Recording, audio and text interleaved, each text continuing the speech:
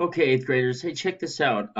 For your assignment today, I'm going to have you guys do some geography practice.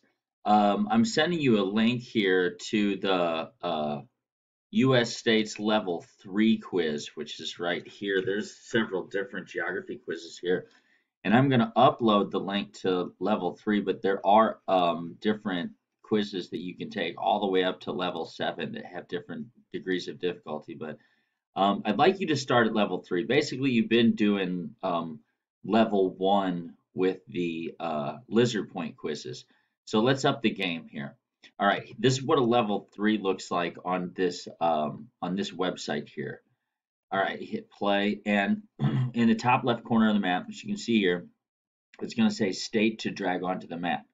And so you need to just click the state and then drag it to where it goes. And if you're off, as you can see, it's going to tell you where to go.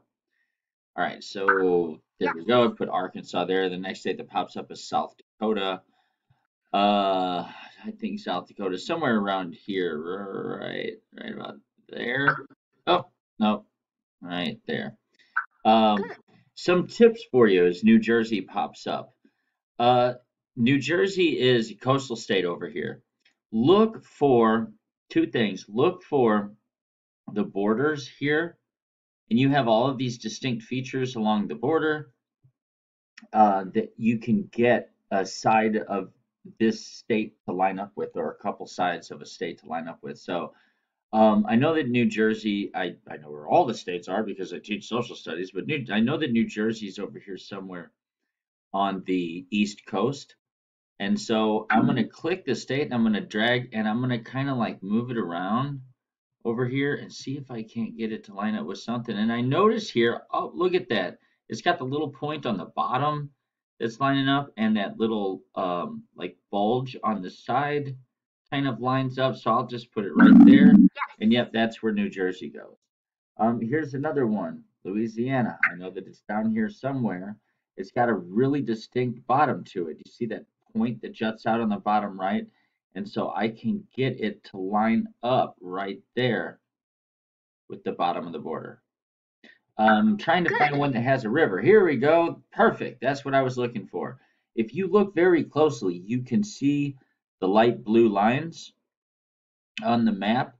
And a lot of rivers are borders for states, and Kentucky is one of those. So as you can see, the top of Kentucky has this really, really squiggly border. That's because it's a river.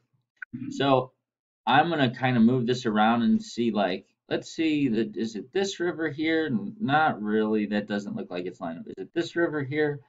Not really. It doesn't look like it's this river here. But if I move it over here, I go, try this river. No. But all of a sudden, look at this. Oh, look how well that lines up. The top border of Kentucky lines up perfectly with that river. And if I drop it into place right here, yep, that's where Kentucky goes. Here we go, Alabama. I know it's down here somewhere. I'm going to put that into place. I think it goes right there. I can tell by the very bottom, that part that sticks in Alabama, in the Gulf of Mexico. Texas goes here. So here's another one with a river bottom. As you can see, Indiana has a very squiggly line on the bottom. And I'm going to kind of move that around and see where this squiggly line fits. And if I keep moving around the rivers a little bit, look how well that lines up right there with the river that's also the border of Kentucky.